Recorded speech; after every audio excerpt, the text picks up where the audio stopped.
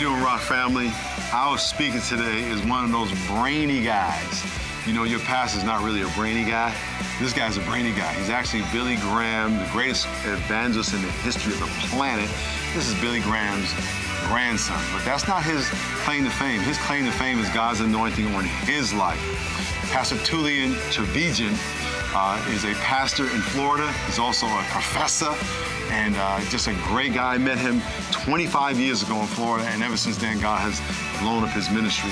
He's going to be an incredible blessing to you. He's going to make you think, so get your thinking caps on. And I want you to give a warm, strong rock welcome to Pastor Tullian.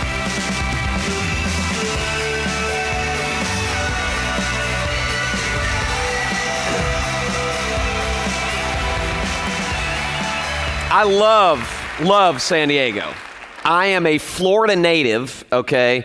Born in Florida, raised in South Florida, Fort Lauderdale, and I have told lots of people that the only other place I could live and be happy outside of Fort Lauderdale is San Diego. Not because of you guys, but because of the weather, all right? It's the most comparable. This really is one of my favorite places in the country, and it's a real privilege and an honor for me to be here. This is my first time at the Rock Church, and I'm glad to be here. I am on vacation. I've been on vacation all summer, and I am on vacation, and I never, ever, ever accept an outside speaking invitation in the months of June, July, or August. But when this one came in, I decided to interrupt my vacation and come because I wanted to be here with you, and I'm super grateful for the work that God is doing here in this church and through this church and throughout the other churches in this city. Let me just say, before I get into what I want to say this morning, let me just say that your pastor butchered my name, okay? Butchered my name. That was probably the worst pronunciation of my name I've ever heard. And you can imagine, I've heard a lot, okay? It's Tullian, not, I don't even know what Twillian, I think he said. Tullian, the last name is Tchividjian, which rhymes with religion, if that helps. It's a terrible, terrible last name. I've often thought about dropping it. I'm like, Beyonce did it. Prince did it. Madonna has done it. Why can't I do it? But I've decided to keep it. But yeah, Tchividjian rhymes with religion. I don't know if that helps. Probably not. But it really is a privilege for me to be here. So let me get right into it. The title of my message this morning comes from the title of a book of mine that is coming out in the fall called One Way Love. And the subtitle of that book is Inexhaustible Grace for an Exhausted World.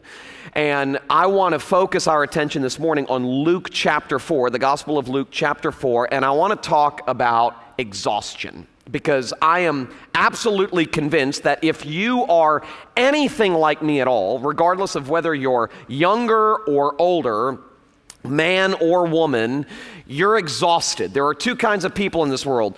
People who are exhausted and admit it, and people who are exhausted and try to suppress it or deceive themselves into thinking that they're not. But the fact of the matter is, if you're anything like me, you're exhausted, you're tired. Every single person I talk to, regardless of what stage in life they're in, is exhausted for a variety of different reasons. So I want to talk about exhaustion this morning.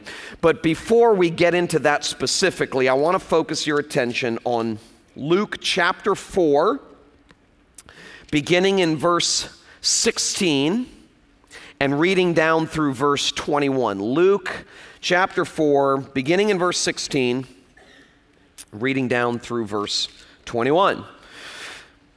Luke says, "And he came to Nazareth, where he had been brought up. And as was his custom, he went to the synagogue on the Sabbath day, and he stood up to read. And the scroll of the prophet Isaiah was given to him. He unrolled the scroll and found the place where it was written, 'The Spirit of the Lord is upon me, because he has anointed me to proclaim good news to the poor. He has sent me to proclaim liberty to the captives and recovering of sight to the blind, to set at liberty those who are oppressed, to proclaim the year of the Lord's favor." And he rolled up the scroll and gave it back to the attendant and sat down. And the eyes of all in the synagogue were fixed on him.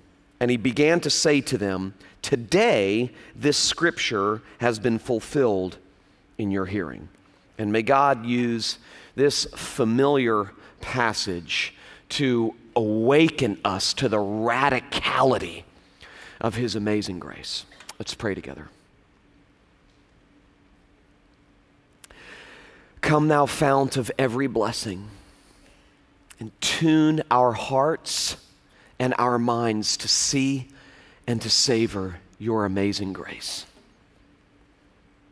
Your unconditional love that comes our way minus our merit. I pray that our hearts would be freshly gripped by the hilarity of your love and your grace towards sinners like me.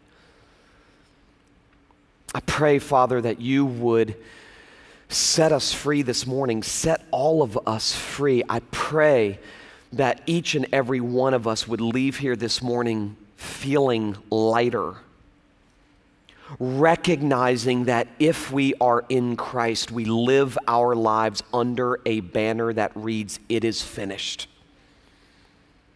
And that we would be freshly gripped by the fact that everything has already been done.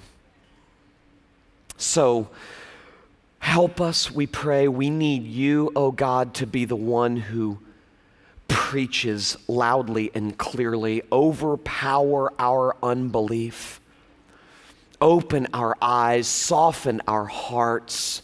Give us ears to hear. You know us better than we know ourselves. Nobody is here by accident. Every single one of us are here by divine appointment, and that means that you have something very, very, very specific to say to each and every one of us, so say it. Say it compellingly, say it clearly, say it convincingly, and we pray all these things in Jesus' name. Amen. So, I don't know about you, but I'm exhausted. All right, I just turned 41, and that was a much easier birthday to digest than the one the year before. I was depressed for about 4 months after I turned 40 because I feel like I'm 18. And the idea that half of my life is most likely over was very depressing to me. Well, I turned 41, and that was easier. I've sort of grown into the fact that I'm becoming an older man, and I'm beginning to be okay with that, but I'm just tired. I have 2 teenage boys, a prepubescent girl. I didn't even know what that meant until my wife said it the other day. She's like, I said, "Why has Jenna been so emotional lately?" She's almost 12. She said, "Well, honey," my wife said, "Well, honey, she's prepubescent." I said, "I don't even know what that means. Sounds kind of gross, but I'm assuming you know what you're talking about." But just life, marriage, parenting, just the demands, the pressures, the relational tensions, all of these things contribute to our weariness. In fact, every single person, as I mentioned a few minutes ago, every single person that I talk to, when you get beneath the surface, finally admits that they're tired, that they're weary, that they're exhausted in one way, shape, or form. I mean, people are exhausted emotionally, people are exhausted physically, people are exhausted spiritually, people are exhausted relationally. I read this statistic not long ago, and it was astounding to me. A guy by the name of Richard Leahy, Dr. Richard Leahy, who's an anxiety specialist, said this: the average high school kid today has the same level of anxiety as the average psychiatric patient in the early 1950s. It's amazing. And I can verify that because I have 2 teenage boys. Everybody I talk to, wherever I go, acknowledges, admits, confesses when you begin to get beneath the surface that they're in fact tired. I mean, the fact is that real life is long on law and short on grace.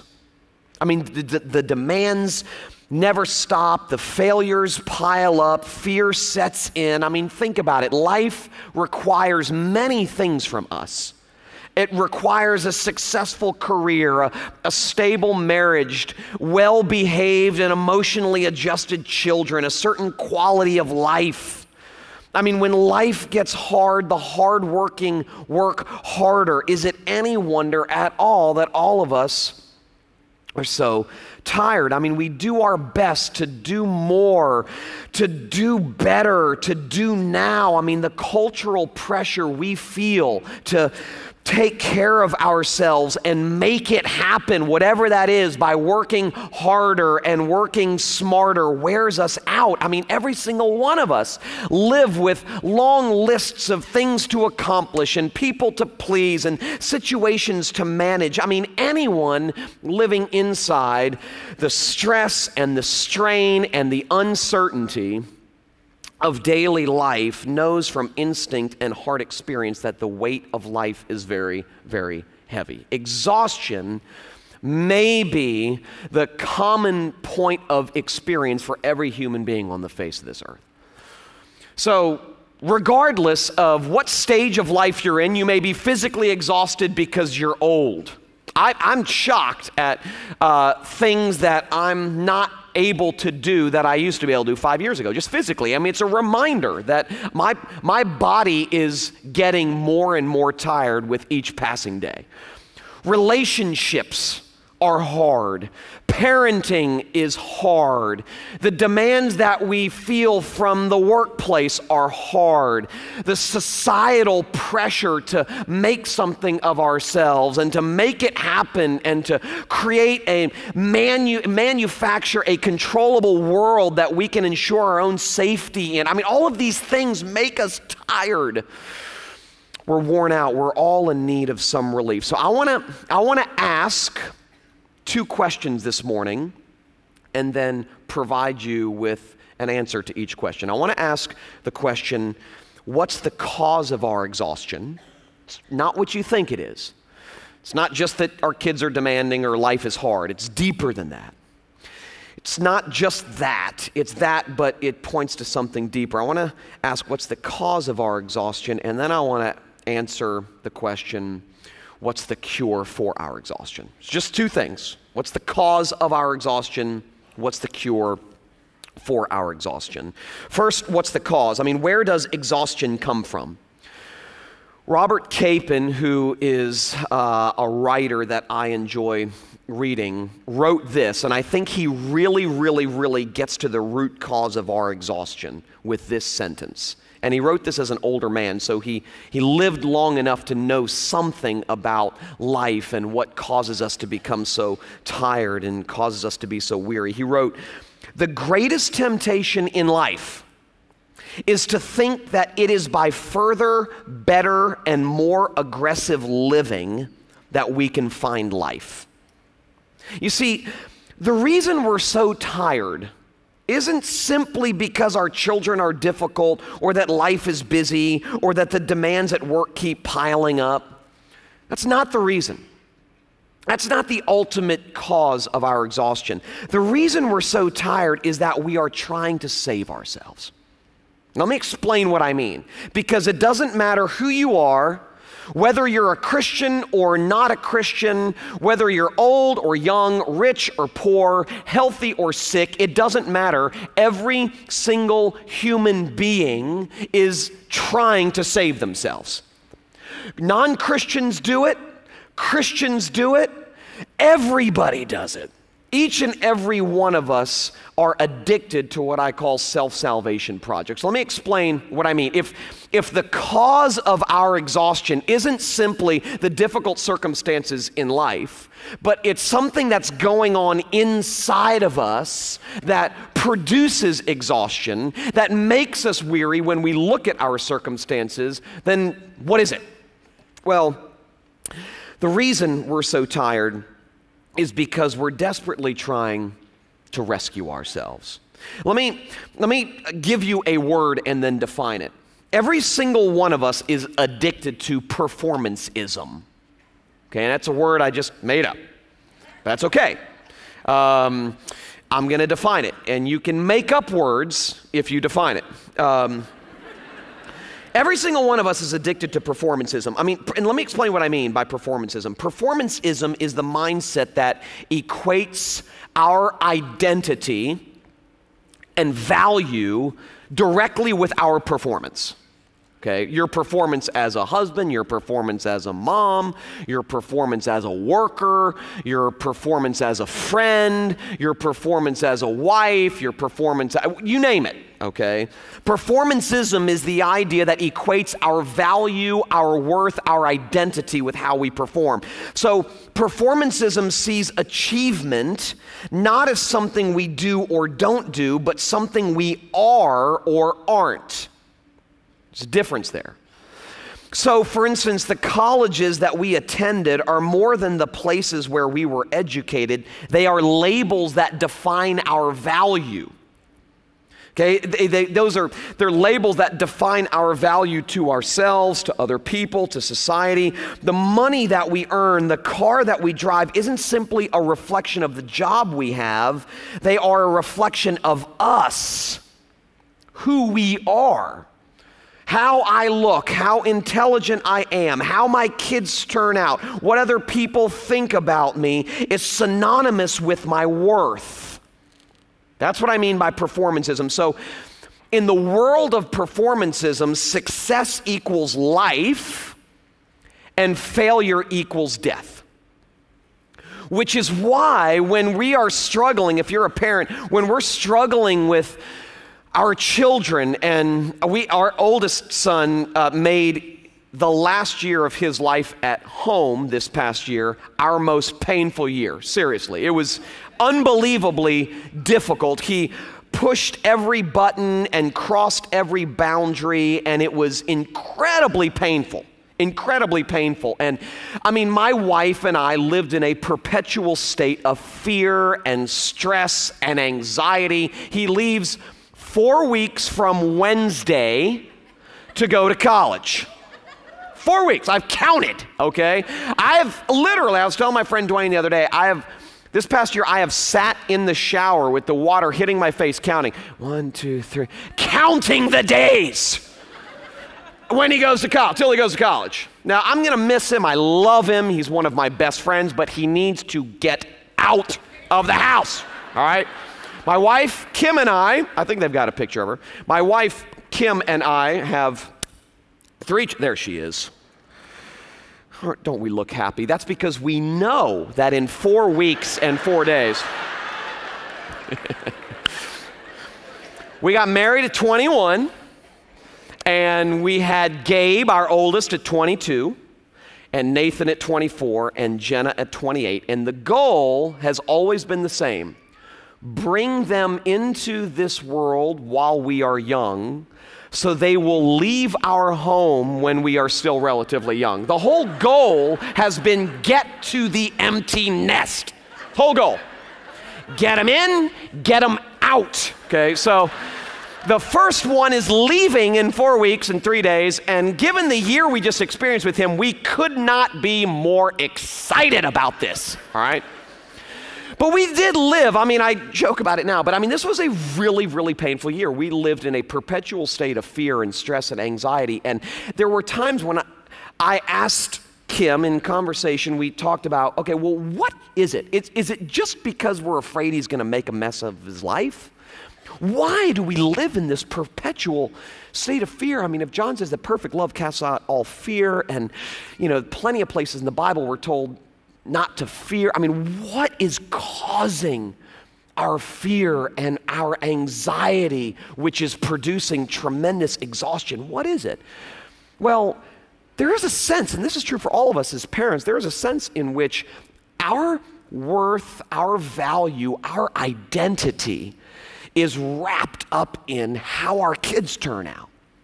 So if our kids don't turn out well, I am, as a person, a failure. And if my kids turn out okay, I am, as a person, a success. This is what I mean by performancism. We're enslaved to this. I grew up playing tennis. And I got my first tennis racket when I was 7 years old, and I grew up playing tennis, played every day, started playing competitively by the time I was about 10, and was really good. And everybody around me, people who knew tennis and people who didn't know a whole lot about tennis, all said the same thing. You can really go somewhere. You've got a tremendous amount of potential. You've got natural skill, natural giftedness in playing tennis. And I loved hearing that stuff. I mean, it really made me feel like I mattered. But I had a problem. Every time I would lose a point, a game, a set, or a match, I would throw a John McEnroe-like temper tantrum. I mean, I would curse, I would spit, I would break my rackets, and my parents and my coaches were constantly saying, dude, I mean, just relax. There's always tomorrow. I mean, why would it rip me apart when I would lose a point? Well, I didn't know this then, but I know this now, that hearing for so long people tell me how good of a tennis player I was and that I could really go somewhere with my tennis playing and become someone as a tennis player, I started to equate my tennis playing with my identity. And so every time I would lose a point or a game or a set or a match, it actually threatened my identity. It was deeper than just losing a game. There's always tomorrow. You can win a game tomorrow. I mean, it was deeper than that. For me, every lost point, game, set, and match threatened my identity because I had concluded that if I didn't become the best, I would be a nobody. If I didn't win, then I didn't count. I was suffering the weight of what Paul Zoll calls the law of capability. Let me tell you what he means by that, okay? It's a quote. The law of capability. And all of us feel the weight of the law of capability. He defines it this way. If I can do enough of the right things, I will have established my value. Identity is the sum of my achievements. So, if I can satisfy the boss, meet the needs of my spouse and children, and still pursue my dreams, then I will be somebody. In Christian theology, this is called justification by works. It assumes that my worth is measured by my performance. On the other side, it conceals a ghastly fear. If I do not perform, I will be judged unworthy. To myself, I will cease to exist. So when I talk about the fact that the cause of our exhaustion is not just the difficult circumstances in our lives, but it's our trying to save ourselves, this is what I mean. We're exhausted because we're trying to generate our own value and significance and meaning and security by what we do and by who we can become.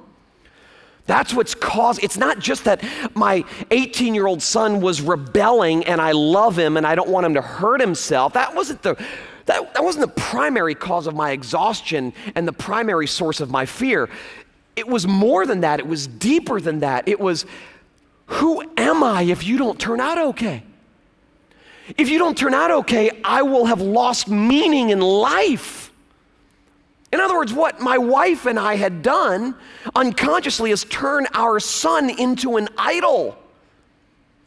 I mean, you know, when the Bible describes idolatry, it's not just talking about a wooden statue that people in far-off lands and galaxies far away bow down to. Idolatry is, an idol is anything. It could be a good thing. Oftentimes it's a good thing, a gift from God. A good thing that we turn into an ultimate thing, something that we look to invest our lives with meaning and worth and security and significance, which means that if you're married, your spouse can be your idol. If you're depending on your husband or your wife to provide for you what only Jesus can provide for you, to do for you what only Jesus can do for you, then you've turned your spouse into an idol. Your kids can become an idol. If you know this, if your kids, and this is what my wife and I had to face this past year, if you can't live if you don't even want to consider living anymore when your kid goes off the rails, that's a sure sign that you've turned your child into an idol.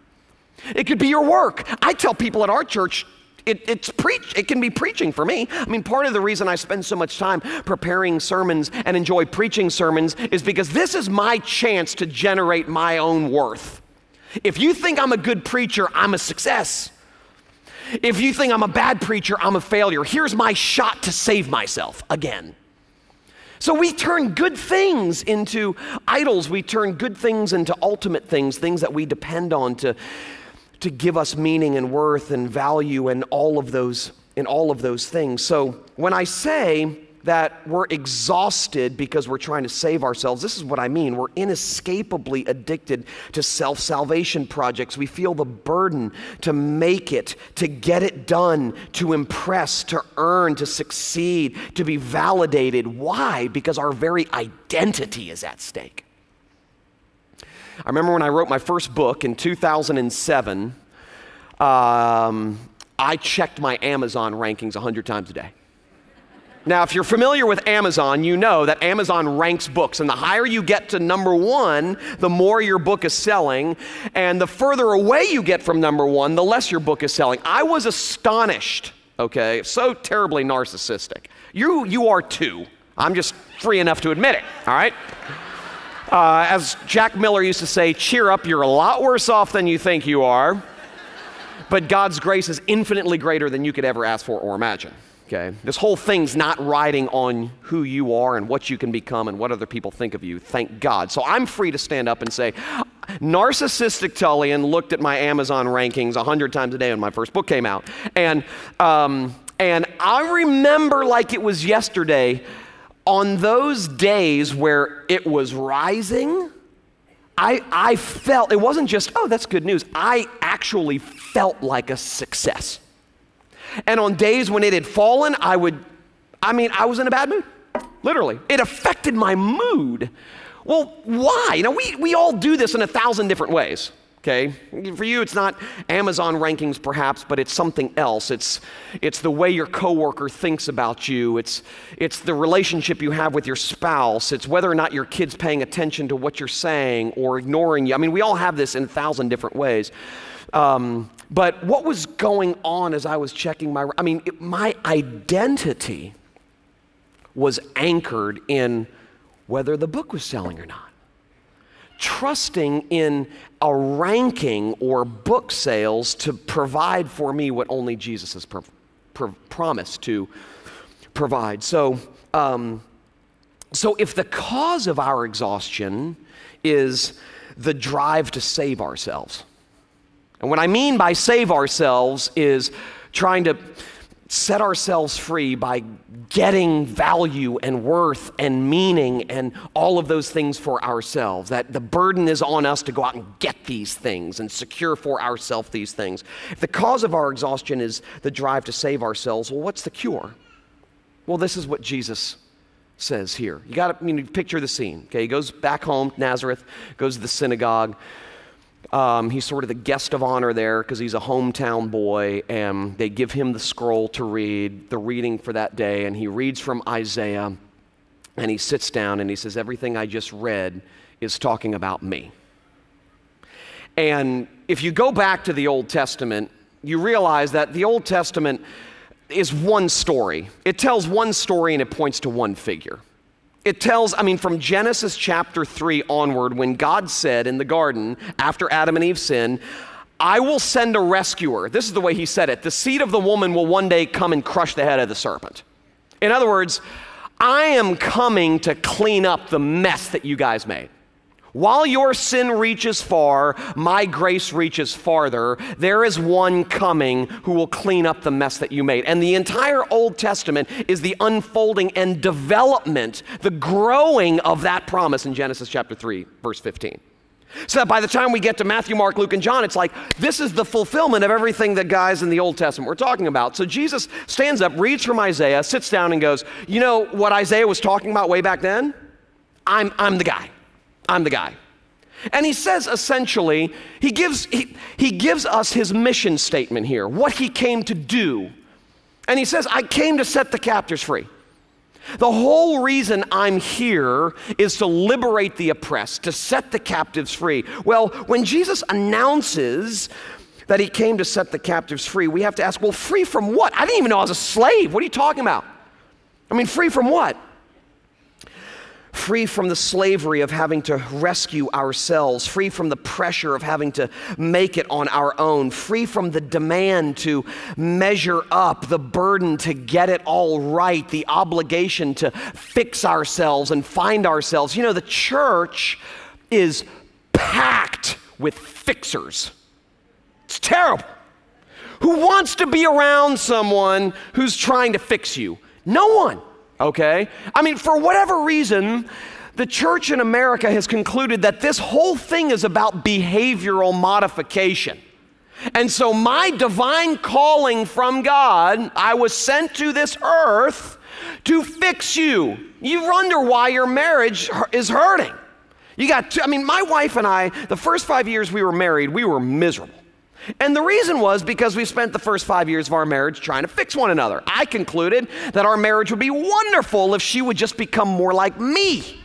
And she concluded that our marriage would be amazing if he would just become more like me. And so we spent the first 5 years of our lives trying to fix each other. Well, listen, every attempt to fix another person is really a down deep attempt to fix ourselves. Because what we're saying in our attempts to fix another person is, I need you to become a certain way if I'm going to be happy. When I talk about self-salvation projects, I know that may be a foreign phrase, but that's what I'm talking about. I'm talking about I need to get happiness for myself, and I've concluded that the best way to do that is to fix all of the people in my life so that my life will be easier and I'll be happier.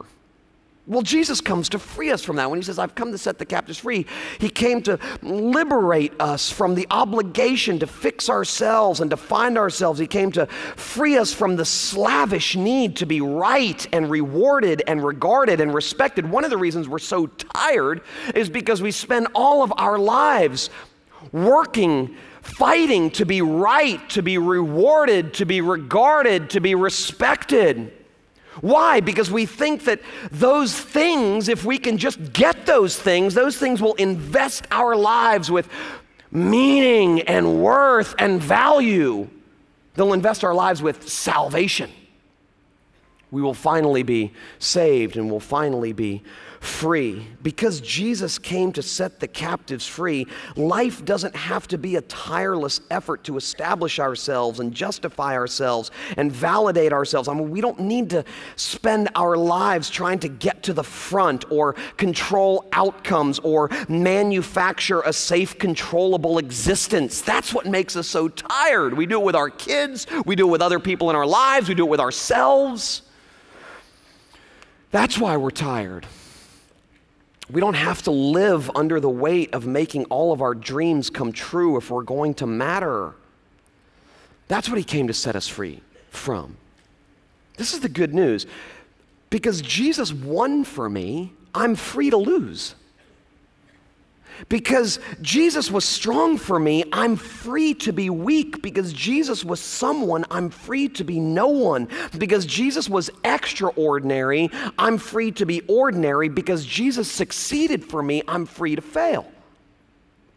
Our hope ultimately is not anchored in our transformation or our spouse's transformation or our child's transformation.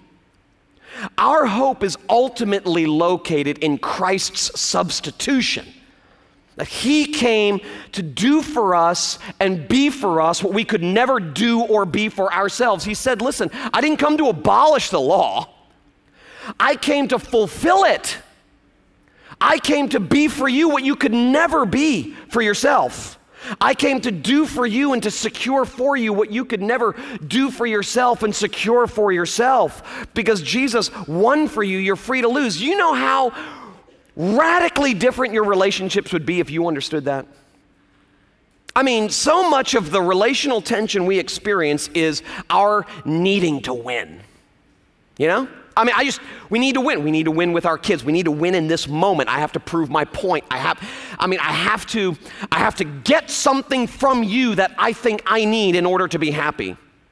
So if I don't get respect from my kids, it's not just, it threatens my identity.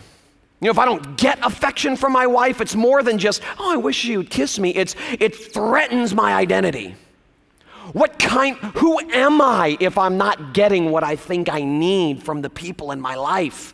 Well, when you can say, because Jesus won for me, I'm free to lose, you know what that does? It says, because everything I need in Christ I already possess, I am now free to give everything to you without needing anything from you. That changes everything.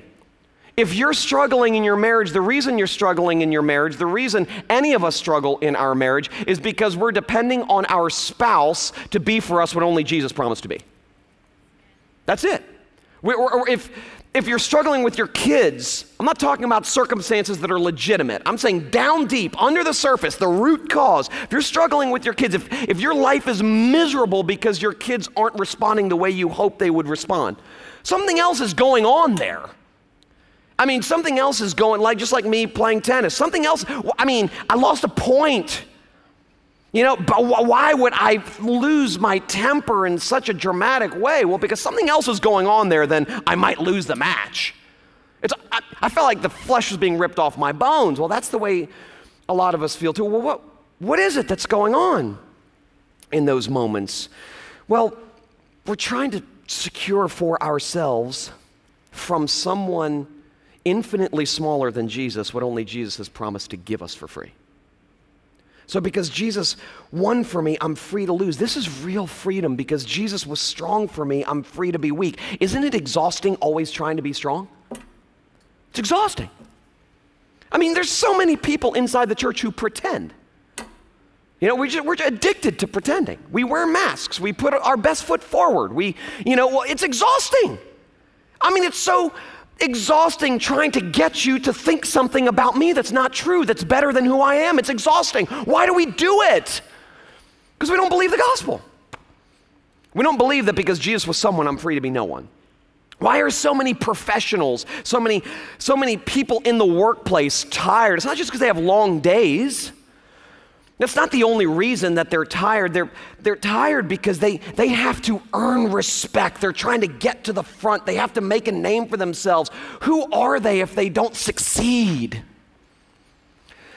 That's why, Jesus says, because I succeeded for you, you're free to fail. The gospel of grace frees us from the obsessive pressure to perform, the enslaving demand to become. The gospel liberatingly declares that in Christ we already are. It is finished. So here's the good news. Who you really are has nothing to do with you. Who you really are has nothing to do with you. How much you can accomplish, who you can become, your behavior, either good or bad, your strengths, your weaknesses, your past, your present, your future, your family background, your education, your looks. Who you really are has nothing to do with any of that stuff. Your identity is firmly anchored in Jesus' accomplishment, not yours. His strength, not yours. His performance, not yours. His victory, not yours. That's so, I grew up and I thought that the gospel was for people outside the church. And that once God saves us, we move beyond the gospel into something else, something different, something deeper. But a more careful reading of the Bible shows that once God saves us, He doesn't move us beyond the gospel, He moves us more deeply into the gospel, that the gospel is not just the ABCs of the Christian faith, it's the A to Z of the Christian faith, and this is what I call the now power of the gospel, for Christian people even. It doesn't just save us from the past, and it doesn't just save us for the future. The gospel is the power of God to save us here and now from things like fear and anxiety and all of that stuff that we heap on ourselves, because even as Christian people, we're still trying to secure salvation for ourselves. by winning, by being right, by being successful, by churning out well-behaved, emotionally adjusted children, by achieving a good reputation, which can only properly be achieved if you pretend, by the way.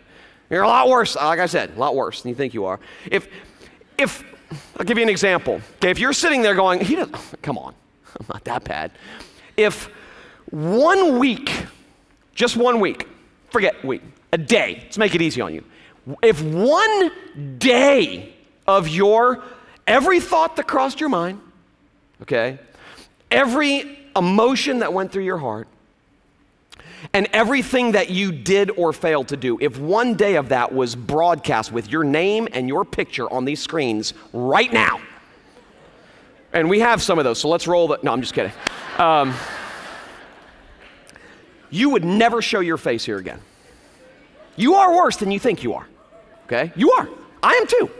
We just are. I mean, if we weren't that bad, we wouldn't need God to come to earth to save us. The moment you start thinking that spiritual growth means I'm getting better and better and more competent, Jesus becomes less and less relevant. Christian growth means I'm becoming increasingly aware of how weak and incompetent I am and how strong and competent Jesus continues to be for me. That's Christian growth. It's the Apostle Paul at the end of his life going, I'm the worst guy that I know. I'm the least of all the saints. Let me just close with this. Twice this past year, I have been late for an appointment and have been desperately looking for my keys at home. Twice. And I've barked at everybody in my house.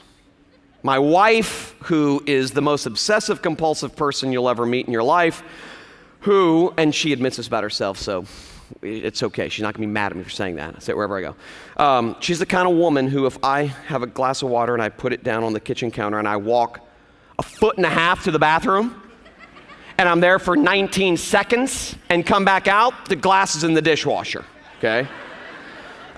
So I first asked her, did you see my keys, dear? They were right here, a second ago. No, I didn't see them, I didn't touch them. I asked my kids, I'm barking at everybody in the house. I'm barking at my children. I'm barking at all the animals that we have.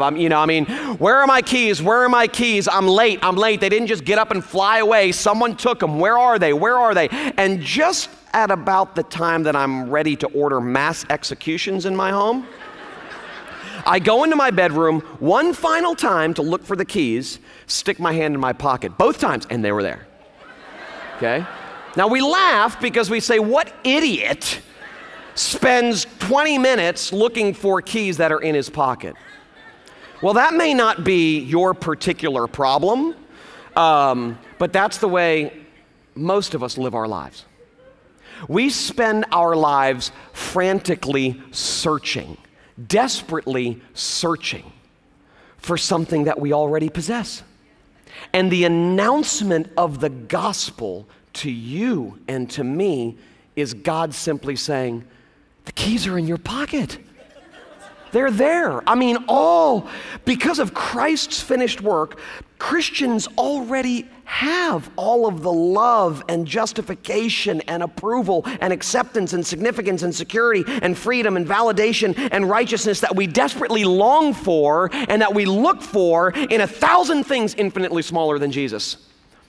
And so God proclaims, announces to weary, broken sinners like me, the keys are in your pocket. You don't need to frantically search behind every tree and under every rock for those things that in Christ you already possess. Everything you need in Christ you possess. Now you are actually free to spend your life going to the back instead of fighting always to get to the front. Now you're actually free to spend your life giving everything away instead of trying to get everything for yourself. You're free. You need nothing. That's good news.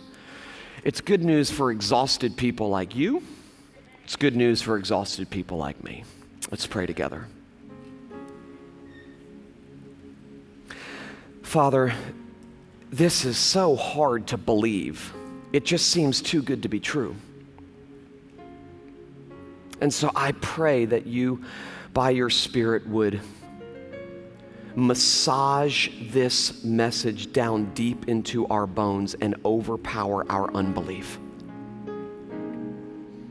Cause us to rest and relax in the finished work of Jesus, so that we might be able to feel, understand, and experience the freedom that Jesus paid so dearly to secure for sinners like us. And it's in His name that we pray. Amen. Thank you, Pastor. Hey, if you want to say hi to Pastor Tullian, he'll be right outside at a table, and I'm going to invite the pastoral support team to come down and